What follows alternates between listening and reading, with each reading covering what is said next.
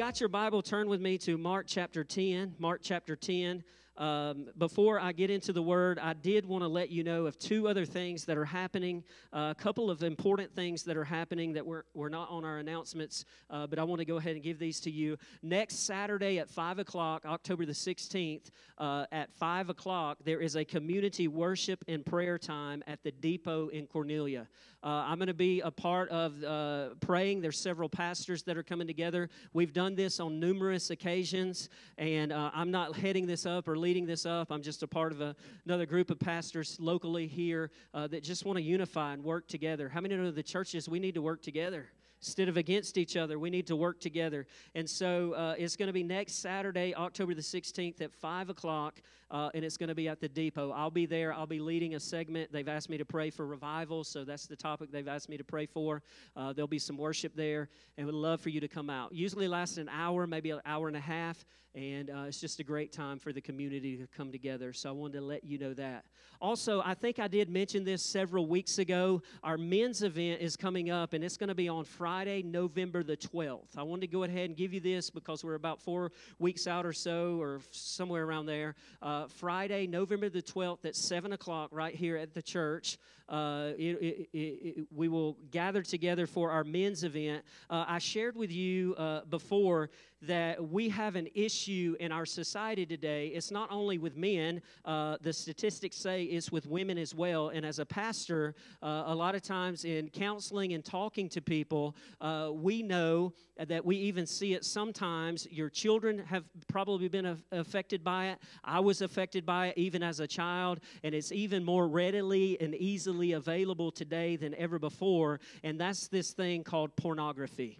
And a lot of times we don't like to talk about pornography in the church. It makes people uncomfortable and all these type of things. But as a minister and as a pastor, as someone that has been set free from it for many, many years, back when I was, before I went into ministry training school, got set free from the addiction of pornography, of someone who had struggled with it, even in my own personal life. The one thing that I see a lot, especially in our society today, is that it has plagued families, it has plagued men, and it has caused people to live in guilt, shame, and condemnation. It has torn marriages apart. It has opened the door, a lot of times that people don't realize this, that it opens the door to the enemy to come in and to wreak havoc, to kill, steal, and destroy.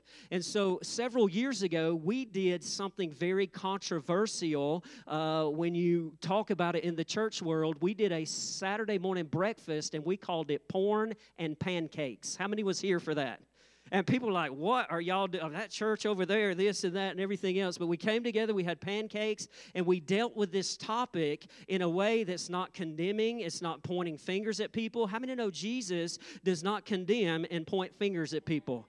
Amen? And so we have felt over the last several weeks that we've been praying that we want to, and we feel that it's necessary to deal with this topic again. So we're going to do it in our men's event on November the 12th. You may be sitting in here right now and say, well, I don't have a problem with that. I don't need to be here. Yes, you do, because if you've been set free from it, you need to be here in support of others. You need to bring your faith, and we need to come together as men, and we need to be there for one another, and we need to be the best father that we can be to our children and the best husband we can be to our wife. And the best way to do that is to be free from any sexual perversion and pornography. Because it comes in to kill, steal, and destroy, and to try to wreak havoc in our life. And so when you come in, nobody's going to have to confess, hey, I've got an addiction and everything else. That's not what this is about. But we are going to do porn and pizza since we're doing it on a Friday night. We're going to have pizza. We're going to feed you pizza. And we're going to talk about the key steps of how to really get free if you want to be free. Now, if you've got an addiction and you don't want to be free from it, I can't help you. Even the Lord can't help you. If you don't think it's a problem or an issue or a sin, hey, that's between you and the Lord. But I know that for a lot of individuals and a lot of families, they have struggled with this thing, and men have struggled with it and feel condemned by it and keep going back to it and not even meaning to. And listen, God still loves you and still has a purpose and a destiny for you. And that condemnation, God wants to lift off your life, and He wants to set you free if you want to be free in that area. Amen? It's quiet in here. So I need every single man under the sound of my voice to be here on November the 12th, whether you think you got a problem or you don't have a problem. And like I said, we're not going to put you on the spot and make you confess anything that you don't want to confess. It's not about that. We're going to give you some tools if you really want to be set free. We're going to give you some practical action steps. And you know what we're going to do? We're going to lock arms together and say, you are not in this battle by yourself. That you can overcome this if you want to overcome it. And so, yes, that's why y'all don't need me to do announcements. I'll talk 20 minutes on the announcements, preach the announcements and everything that. So, yes, it's called Porn and Pizza, and it's going to be November the 12th at 7 o'clock. So be here, mark your calendars, go ahead, take the night off. If you had to work, just get here. Amen? Amen. Mark chapter 10, did you find it? All right, let me start my time over then. How many give me 5 minutes? Okay. Mark chapter 10, you know, we've been talking the last several weeks about the Holy Spirit. How many has been blessed by the word that's been coming forth? Stirred in your heart about the Holy Spirit. I don't really plan series out. There's nothing wrong with that. I've done that in the past, but I've just been in a season of my life and the ministry that God has called me to that I really haven't planned series out. Of really just sought the Lord, which I always seek the Lord, but really just sought the Lord and said, Lord, what are you saying to us specifically? What do we need right now? Because Jesus said, man can't live by bread alone, but every word that proceeds from the mouth of God. And every day, God has a word for us. Every day, God wants to speak something to us, and He wants to encourage us. And the Word of God is the word that will change your life. And so we've been talking about the Holy Ghost, and as we talked last week, we talked about not just being Spirit-filled. A lot of people talk about being Spirit-filled and praying in tongues and the controversy that comes with that. The gifts of the Spirit, are they still for today? And my pastor a long time ago told me that they weren't, and all the things. Well, Grandpa did this, and the music's supposed to be this way or not that way, and we get all caught up in a box of religion or the things that we have always just known and the things that feel comfortable. But God wants to speak to us, and He wants to show us the truth of His Word, because when we know the truth will set us free. And so last week we talked about not just being Spirit-filled, but being Spirit-formed, where God changes us. Because when you've got the Holy Spirit in your life, you've probably seen this somewhere on Facebook before or something. When you've got the Holy Spirit in your life, you don't just jump around, get a goosebump, and speak in tongues. The Holy Spirit will tell you to sit down and be quiet sometime. Come on now.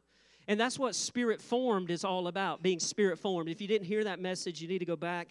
We put all our messages on a podcast. We put them on YouTube. If you want to see a video, we record this and we put it on YouTube. You could go back and hear that. But as I was praying this week, we're going to make a little bit of a shift, because I felt in my heart that, you know what, we're living in a day and time that we all know there's been so much uncertainty, and there's been just with COVID, with the pandemic, with some people believe that it's crazy, some people believe that they're going to die. I mean, there's just everybody's on different levels and different perspectives of what they see and what they feel and what they're going through emotionally. And it's touched all of our lives and all of our families. I know people who have gotten up from it and lived from it, and I know of people that did not make it. And I don't have all the answers, and I don't know all the answers, and I'm not saying that I know all the answers. And, you know, February will be 2 years ago that my mother was in the hospital on life support, and we didn't even really know what COVID was then. And,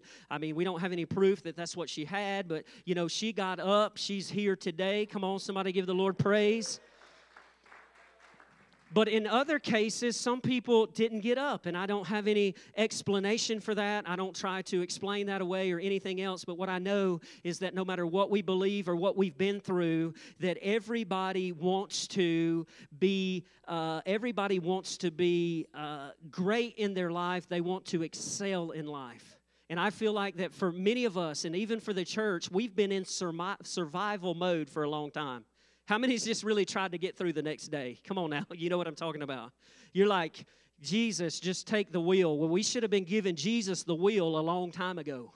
I love that thing I seen the other day. We're past the point of Jesus taking the wheel. Jesus needs to pull the car over, take off his flip-flop, and whoop some of us. You know what I'm talking about? That's what we need. We need a good whipping is what we need. We need to get straightened up. We don't whip our children anymore, because if you whip your children, then your children are going to call defects on you and everything else, and this kind of thing, all these crazy things that I hear. But the Bible says you spare the rod, you spoil the child. Hey, I did some stupid stuff whenever I was a kid and whenever I was a teenager, and you know what? There were some things in my heart that I hated when I got a whipping, but you know what? I'm glad I got a whipping, because sometimes you need to be taken out behind the woodshed to have a good whipping to put you in line. And we are past the point of Jesus taking the wheel. If you haven't given Jesus the wheel already, then we are way in trouble. We need to get back to the place of the altar and allow the Word of God to get us in the place that we need to be. But I felt, as I was preparing for today, I felt that we all have, even myself, even the church, we had a shutdown, and then we had talks about maybe of another shutdown, and we had people saying, I'll never shut down again, and we've got people on both sides of the fence. Well, you need to shut down, you don't need to shut down, you need a mask, you don't need a mask, you got to have a vaccine, you don't need to get a vaccine. We've got all this, just people trying to survive, and people having different opinions about things that has tried to distract us and divide us from the kingdom work that God has called us to. It's tough when you hear people say, I can't go to church because the church is too political, and I feel like that's just an excuse not to go to church. I feel like that we don't have to always agree on the same thing in everything, but we can still honor and respect each other's opinion, and we can walk together as God has called us to walk together, and we can walk together over unity of the Word of God.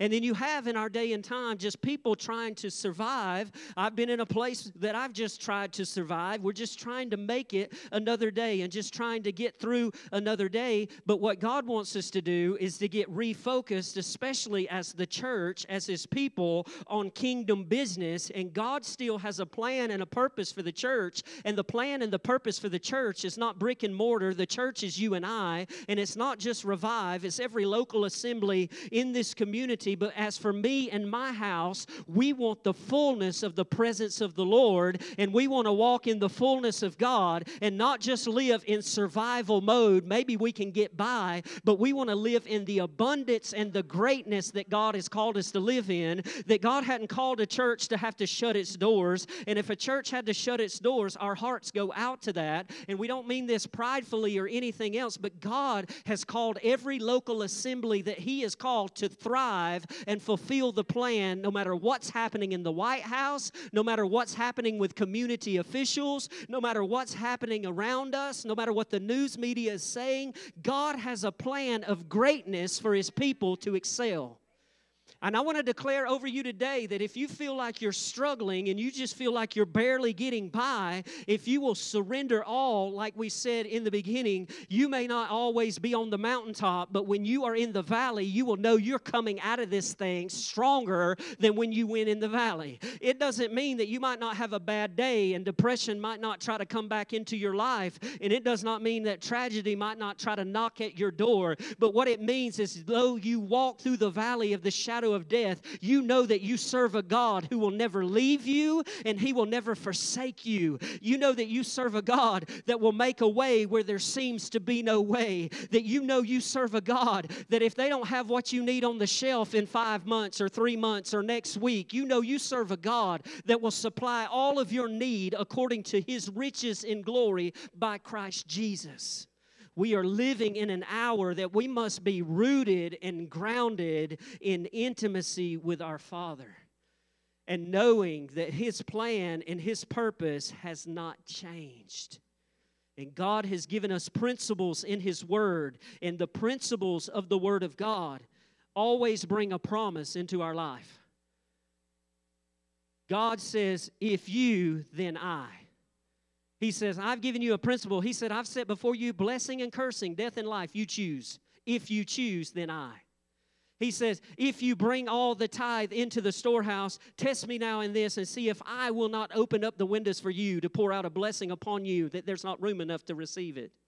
It's in tough times. It's in times where you just feel like you're surviving, that God wants to breathe breath and life into you to let you realize that when everything is going down, God is taking you up. That when everything seems like it's falling apart, God has a plan, a purpose, and a destiny. And if we will lock in with God, and if we will walk in His promises, and we will walk in His principles, we walk in His Word, and we are not just a hearer of the Word, but we actually do the Word, God watches over His Word to perform it in our life. I remember a little boy had a few fishes and a few loaves, and there needed to be a miracle that took place because there were 5,000 people in Jesus' day that they weren't going to be able to eat. They couldn't go to Taco Bell, and my kids want to go to Taco Bell today, and they want to go to Taco Bell. They couldn't go to Taco Bell or McDonald's or anywhere else. There was nothing around, but Jesus took what a little boy had in the midst of what seemed like an impossible situation, and Jesus blessed the bread and the fish, and it multiplied.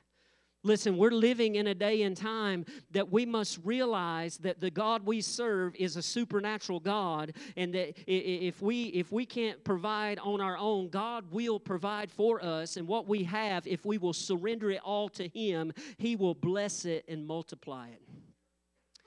He is good that way. He is good that way.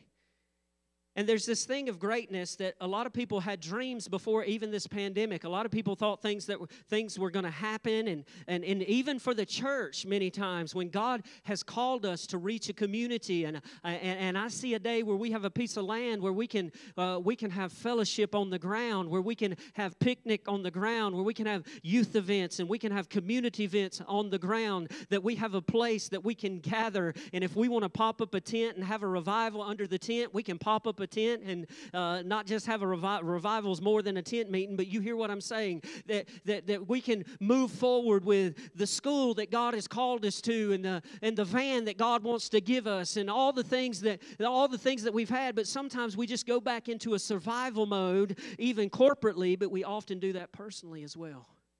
And we tend to draw back. We tend to draw back when God is wanting us to move forward. Somebody shout forward. And God wants to do great things, and He wants us to excel. And I don't know anybody that's never wanted to do great things. I mean, I know people that want to stay behind the scene. That's where I was. I didn't want to be out in the front and all this kind of stuff, and wanted to stay behind the scenes. But you can be behind the scenes and still be doing great things for God. We talked about it last week. We all get caught up in this thing of success. Success is what many people can see. Oh, that person's successful. Look what they drive. Look where they live. Look at their education. Look what they wear. Yada, yada, on and on and on. And success is really all about us, but significance is about others. And there's some of us that think we're not successful because we're not where we thought we should be and what was in our 5-year plan and everything else. But if you are walking with God, you are making a significance. And when you are making a significance and you are being significant in the eyes of God, it does not matter your job title or where you're at. You are being significant and fulfilling what God has called you to fulfill. But a lot of times we see success through my title. We see success through what clock I punch and all these kind of things. But God is in not just to our own success, but He is into us being significant. He is into us being great. And we all want to be great, but the way we go about being great is very important in our life. And we all want to do great things. And there's a world's way of doing great things, and there is a kingdom way of doing great things. We are living in a day and time that I believe with all of my heart is the greatest opportunity and the hour for the church. And all I hear a lot of times is, man, our attendance is down. And I'm not talking about here. We have attendance like this here too. Sometimes people come when they feel like it and when they don't feel like it, and yada, yada, yada. And if you don't feel good, you need to stay home, and you need to take a vacation sometimes, and you need to get away. I'm not opposed to that. I'm not saying you have to be here every time the doors are open. That's not what I'm saying. But what I'm saying is that we live in a day and time when you look in the natural, it looks like, if you look in the natural, the church could decline, and you hear all these statistics of how many churches had to shut their doors during COVID and all these kind of things, and a lot of times that's all we focus on and see. But I'm here to to tell you what we don't see are the eternal things that are happening, and God is calling forth a bride. He's calling forth a people, and God is calling, and just like Gracie heard a call, she answered the call and the tug, and there's so many that don't answer the call and the tug. They continue to ignore it and continue to live their own life, but God is raising up a great church in this hour, and I believe with all of my heart that no matter what we're seeing in the natural, that now is the greatest hour for the church to see Jesus do exceedingly abundantly above all that we could ask or think or imagine. But it comes back to this simple thing. Many times in life we think, well, I can't preach and I can't pray and I don't have a gift and I can't do this and I can't do that. But when the church gets back to the original intent that Jesus has for us to walk in greatness and to see His kingdom come, that's when things begin to shift and change in our life. And the world has a way of being great, and the kingdom has a way.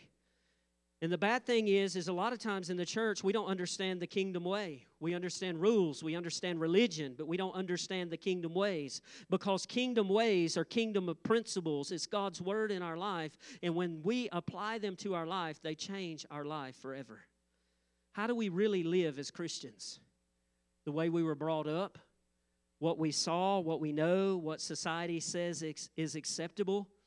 You know, in our day and time, there's a lot of pressure, and that pressure may even increase on the American church. There's a lot of pressure to be politically correct, and you can't say certain things because if you do, they might take your 501c3 and your tax exemption and all these kind of things. And I don't say that boastfully or pridefully. These are serious things that we see that try to threaten the church, even in America today. These are things that we hear. Whether those things ever come to pass or not, I'm not the one to say whether they will or not, but if they do, we even see it today that a lot of times with the upheaval and this thing about race and all these kind of things that is just trying to cause a division even within the body of Christ, that a lot of times even the church and even pastors and prophets and evangelists and teachers will become conformed to the world and not speak the truth because we have to be politically correct, and I can't offend anybody, because if I offend somebody, not that we want to offend anybody on purpose, but if I speak the truth and it offends somebody, then my church won't grow and maybe my offering won't be as big. So we have to scale back, and we have to throttle back many times to be politically correct, but not in this house in the name of Jesus. Because I don't say that pridefully, but only the truth will set us free. And when I stand before the Lord, when I take my last breath, He's not going to say, how big was your church and how many followers did you have? He's going to say, son, did you do what I called you to do? Did you speak what I called you to speak? Did you say what I called you to say? Because the only thing that sets communities free, that sets captives free, is the truth of the gospel. We live in a society today where that's old-fashioned, and that's a bunch of rules, and that's a bunch of religion and everything else, and we wonder why our families are in chaos. We wonder why our marriages are in chaos. We wonder why our communities are in chaos. We wonder why people shoot people up and all this kind of thing. It's because there is an order that is out of order, and when we get into the order of the Lord, when order is there, the glory of God follows the order as we submit to the Word and the will of God in our life. And it's so important in our day. And we live in a society that Christianity is how we were brought up and the way we see it and what society says is acceptable. But there is a kingdom principle and there is a kingdom way of doing things that whenever you walk in those kingdom principles, the benefits of God's way of doing things flows in your life. And this thing of greatness and excelling boils all the way back down to, are we willing to surrender and are we willing to serve? You know, you can have the greatest prayer meeting, but if you're not a servant, you can pray eloquent prayers, you can preach great sermons, but if you don't have the love in your heart to serve, you're a clanging cymbal. And servanthood is so important that in Mark chapter 10, I'm actually I know I gave you guys verse 43, but I'm going to back up to verse 35. It says this, Then James and John, the son of Zebedee, came to him saying, Teacher, speaking to Jesus, Teacher, we want you to do for us whatever we ask. I just chuckle when I read that. I've read that before, but I just chuckle because I think of my kids. You know, they come to me when I'm trying to watch the football game. They're like, Daddy, just say yes, just say yes. I said, I am not saying yes. I have no idea what you're about to ask me. I am not saying yes. Daddy, just say yes, just say yes. They don't do that all the time, but they've done that before. Daddy, just say yes. And here's the disciples of Jesus. They said, Teacher, we want you to do whatever we ask you to do. We know, Jesus, that you can do anything. We've seen your miracles and everything else. We just want you to do what we ask you to do. A little bit selfish sometimes, don't you think? Verse 36, and he said to them, What do you want me to do for you? It's just the goodness of God. I didn't even ask my kids. I just said no. Before I say yes, no. Dad, just say yes, no. Before they can even say, get yes out of their mouth, I'm like, no. Oh, Dad, you didn't even let me ask you. Well, you asked me to say yes before you even asked me what you wanted me to say yes to. No. But Jesus said, what do you want me to do for you? Jesus was put a little bait out there. He wanted to say, all right, what's really in your heart? Because I think even Pastor Drew said it this morning, or maybe it was Pastor Bree. I don't know who said it. Somebody said it. He don't want your money. He don't want your stuff. He don't want what you consider your freedoms. He just wants your heart. And I believe Jesus asked this question because he wanted to see what was in the heart of his disciples. And you know what? When he found out what was in the heart of his disciples, he didn't kick them and abandon them.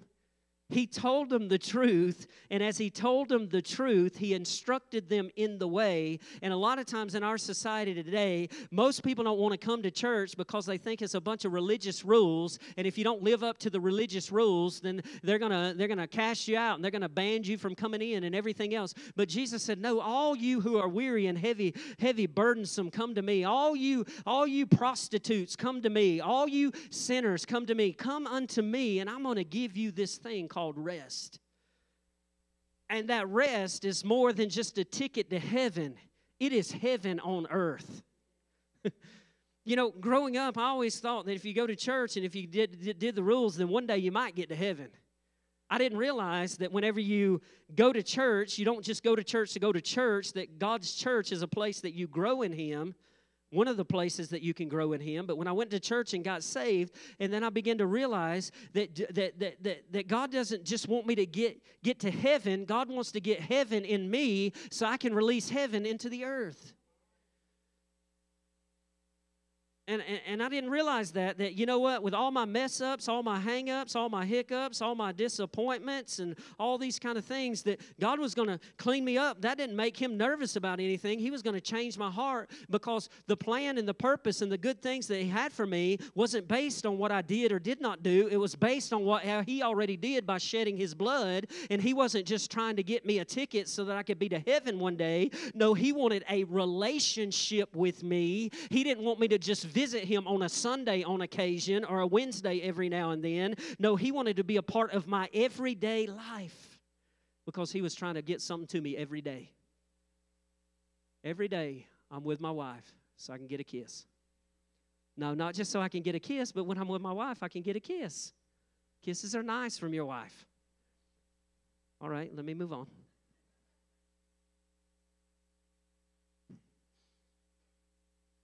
I don't want just a kiss on Sunday. Sometimes after a Monday, coming home in the evening, I need a kiss. I just need your arms around me to tell you, you know what? It's going to be all right. We're going to make it through this. We're going to get through this. I am the worst about reading the scripture and not finishing it. And saying everything else that don't even pertain to it. And he said to them, what do you want me to do for you? And they said to him, grant us that we may sit one at your right hand and the other at your left in your glory. But Jesus said to them, you do not even know what you ask. are you able to drink the cup that I drink and be baptized with the baptism that I'm baptized with? They said to him, we are able. So Jesus said to them, you will indeed drink the cup that I drink, and the baptism I am baptized with, you will be baptized. But to sit at my right hand or on my left is not mine to give, but it is for those from whom it is prepared. And when the 10 heard it, they began to be greatly displeased with James and John. The other 10 were like, what are y'all doing? But Jesus called them to himself and said to them, you know that those who are considered rulers over the Gentiles lord it over them, and their great ones exercise authority over them. Yet it shall not be so among you, but whoever desires to become great, whoever desires to excel, whoever desires to be great in my kingdom, in my house, in my family, he says, whoever desires to become great among you shall be your servant. Somebody shout servant. And whoever of you desires to be first shall be slave of all. For even the Son of Man did not come to be served, but to serve and give his life a ransom for many.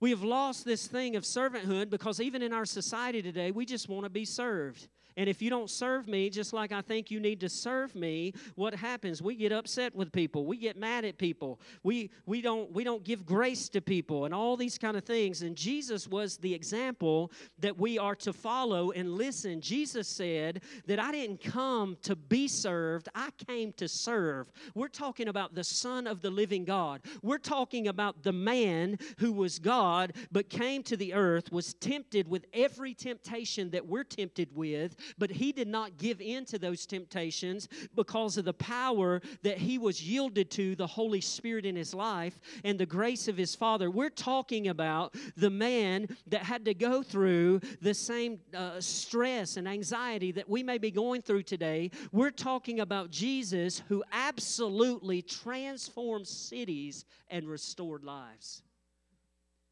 And it's because he was a servant of his Father.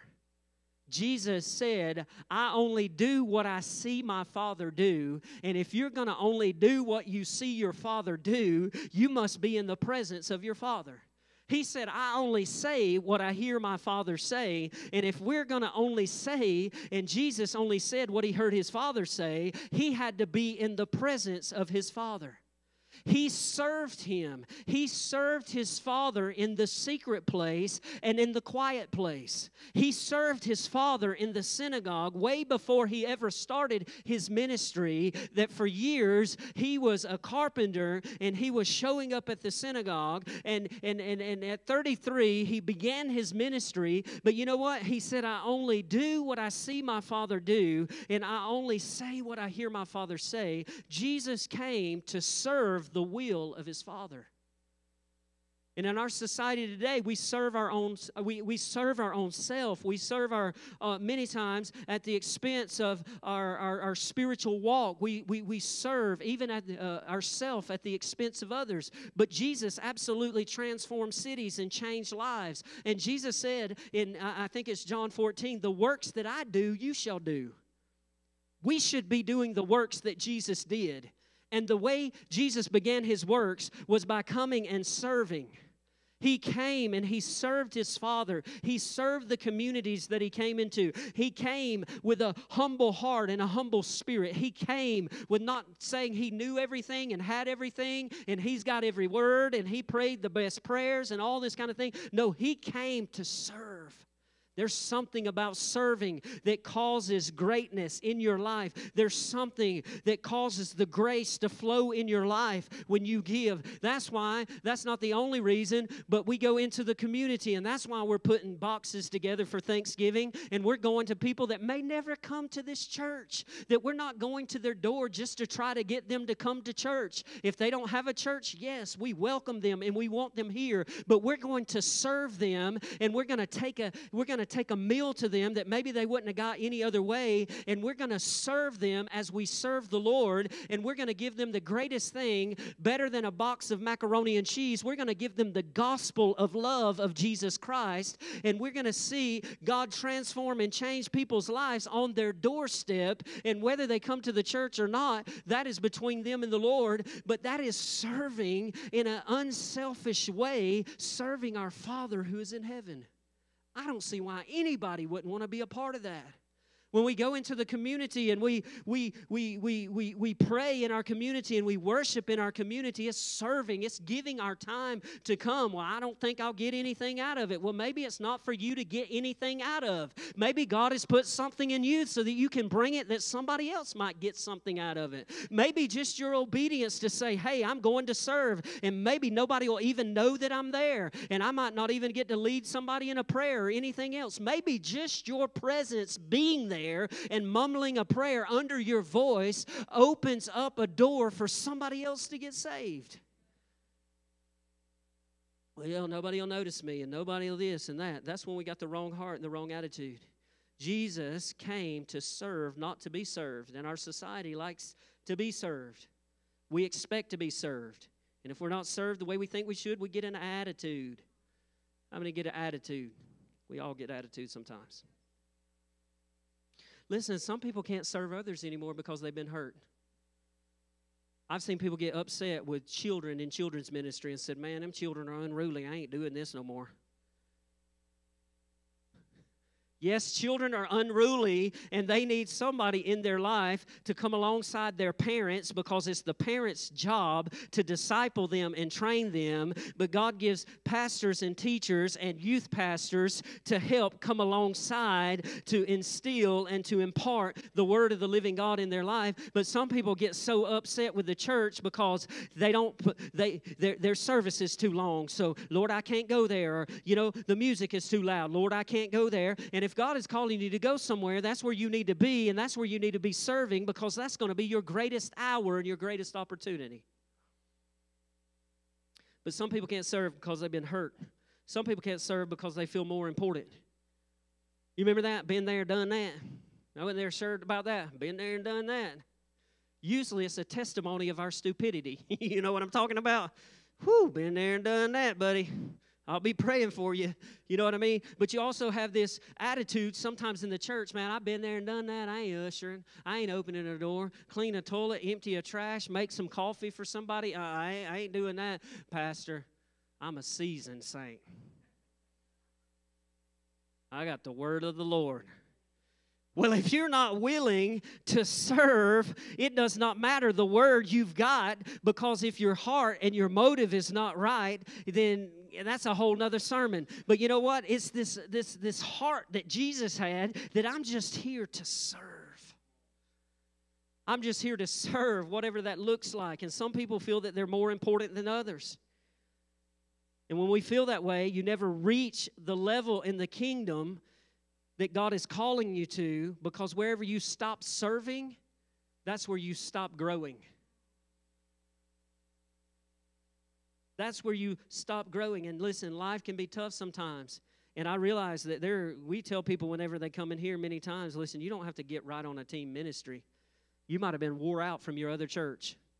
I say this a lot of times. I say a lot of times, especially the church that I got saved in, I'm so grateful for it. It's a church in this community. I drive by it every single day. And I thank God that God move and bless that congregation. But you know what? When you signed up for anything to serve in, you signed up until you died. That's why we have organ players that are like 90 years old. God bless them. You know what I mean? In some churches, I'm not making fun of that. They are faithful. They are there. They've been there since they were born again when they were 8 years old and got baptized when they were knee-high to a grasshopper. Man, they've been there since the beginning. Their pawpaws laid the first brick in the walkway and everything else. But you know what? Sometimes you need a week off. Sometimes you might need a Sunday off. Sometimes you might need to go on a vacation. Sometimes you might need to say, hey, I just need a few weeks off, and that's okay, but don't abandon the whole ship. But life does get tough sometimes. We get depressed, heartaches, hurts.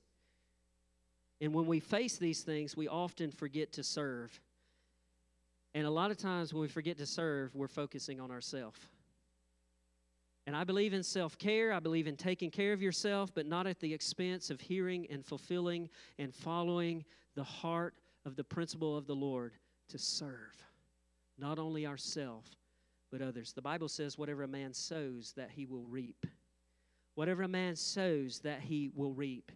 Some people say, I am too hurt to serve. But if you will sow healing, healing will come to your heart. I can say this because I've been there before. When you are depressed, sow joy into someone else's life. You know what I'm talking about. You know misery loves misery. You know, when you're on break at work and, oh, God, here comes misery. You know what I mean? Everything's bad, and my wife didn't do this, and my dog didn't do that, and my gosh, my paycheck wasn't what it was supposed to be, and they messed it up, and I'm going to go in there and tell somebody and give somebody a number or two, or, you know, on and on and on. Here comes misery, and sometimes you want to say, just shut up, you know? Is that okay to say in church? Just shut up. Misery coming down the aisle. So you know what I found out? Misery loves company. So usually when people are miserable, they want to make everybody else miserable.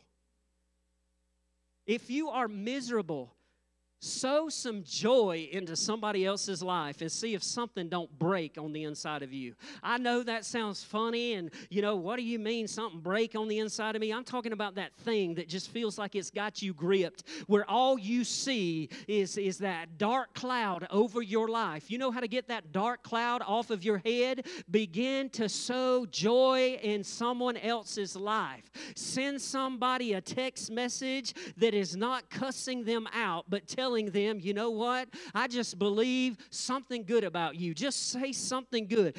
Buy somebody else's lunch, even if you feel like you don't have the money to do it. Just do something out of the ordinary, and when you do that and you serve someone, it breaks something off of your heart. Even Jesus came and washed his disciples' feet. For a lot of people, we've had this conversation in staff meeting maybe a few times. Y'all better not wash our feet.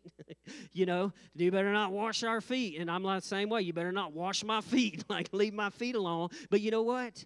Jesus even gave that as an example, and Jesus should have been having his feet washed, but he took the towel. The Bible says he put the towel around him and he went. We need a towel ministry. Come on, somebody. It's a ministry of serving. It is serving because, listen, if we don't serve our community, whether they believe what we believe or not, if we don't serve our neighbors, whether they like what we like or not, and we say, well, we can't serve that person, man, they smoke dope. We can't serve that person, they drink alcohol. We can't serve that person, they smoke a cigarette. We can't serve that person, they do this, they do that. We can't serve that person. Well, serving them and loving them instead of being so spiritually above everybody else may show them that Jesus is the real love, that even a prostitute came to Jesus and everybody of his disciples wanted to throw a stone at her, and he looked at them and said, you who are without sin, cast the first stone.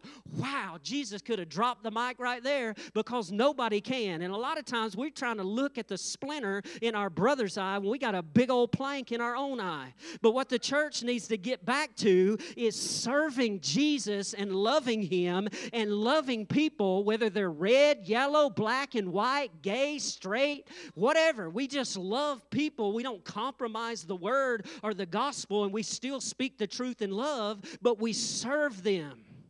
And it breaks things. It'll break things off this community. It'll break things off your family. You know the family member that you can't stand no more? You just serve them. The last thing we want to do,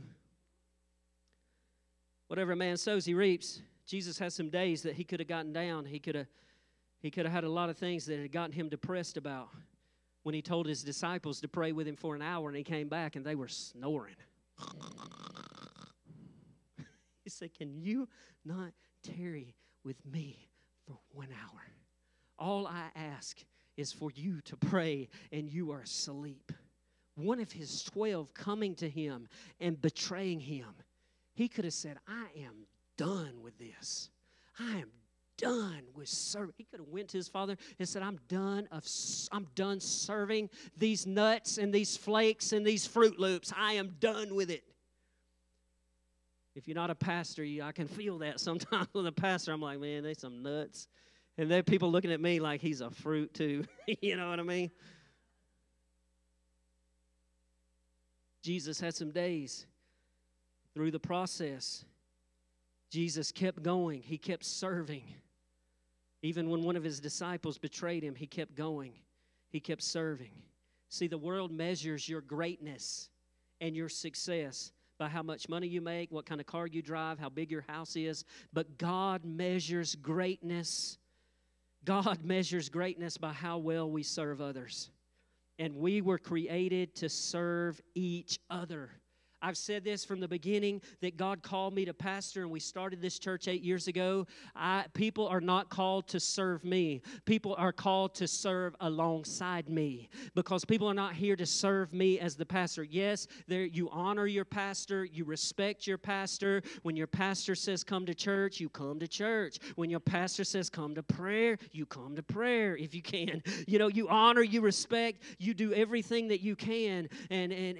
But the man of God, we all are men and women of God. It is not called to carry my Bible or carry my iPad or anything else. That's all okay and fine. But listen, I'm not here for people to serve me. I'm here for people to serve Jesus, to serve each other, and to serve this community. Because when we get that servant's heart, the glory of God comes. I got to hurry up. Y'all gave me 5, 10. Y'all gave me 65, but I can't got time to read that scripture. But every person is valuable. Every person is valuable in the sight of the Lord. Every person is important. And can I tell you this? Every person is a piece to God's puzzle. If you're not serving God, you are not only hurting yourself, you are hurting others. There is a weightiness to this thing that people in our society today, we forget about, because it becomes all about us. It becomes all about what makes us comfortable and what we feel good about. But you are a part of God's puzzle, and God is trying to put this thing together by leading us by His Spirit. And when you don't function in your role, you're not only hurting yourself, but you are hurting others. Serving is not just for blessing you, it is for blessing others. There are times that we serve that we don't feel like we get anything out of it. I learned that. That was drilled into me at ministry school. They put me in the nursery with 2-year-olds. And I said, I didn't tell them this, but I'm thinking, I am not called to 2-year-olds. Like, why are y'all putting me in here for a whole month? Like, the church had 2 services. We had to go to the 9 o'clock service, and the 11 o'clock service was always running over. So the 11 o'clock service, we had to be serving these little 2-year-olds. And I'm thinking, what? Don't they know I'm called to pastor? I should be in the study with the pastor so I can see how he gets ready and how he prays and how he prepares. Little did I know Jesus was putting me with the 2-year-olds to train me and to teach me something.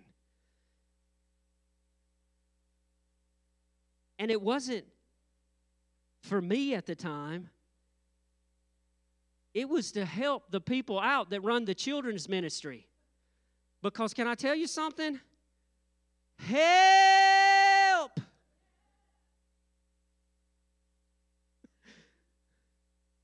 Every area, help!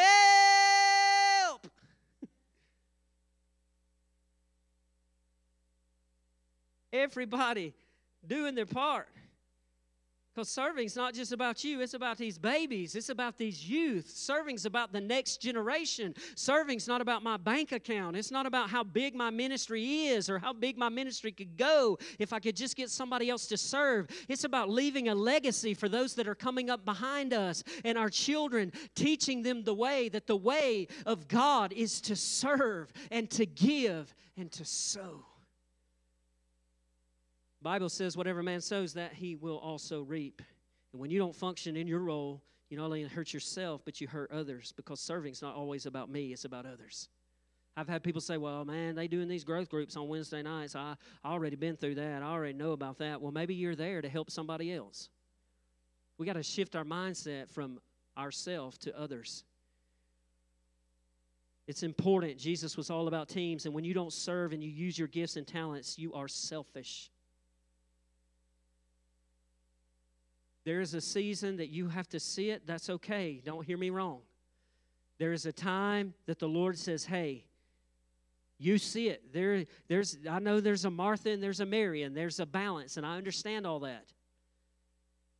But when God is calling you and tugging on your heart and you don't use your gifts and your talents, you are selfish. When you sit on your gifts, you know what you do? You bury your talents. There's a whole parable about that I don't have time today to talk about. When you don't serve your spouse, when you don't serve your family, when you don't serve your neighbors, when you don't serve your church, when you don't serve the body of Christ, we become selfish. And you know why people get burned out in church?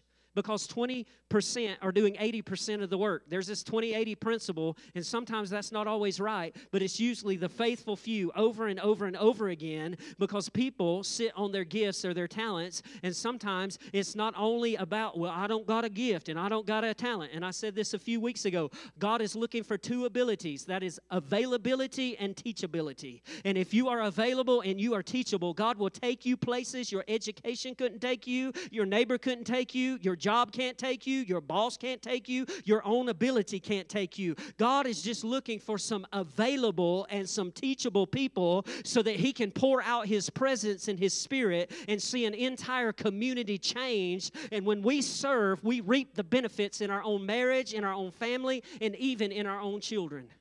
What is our excuse?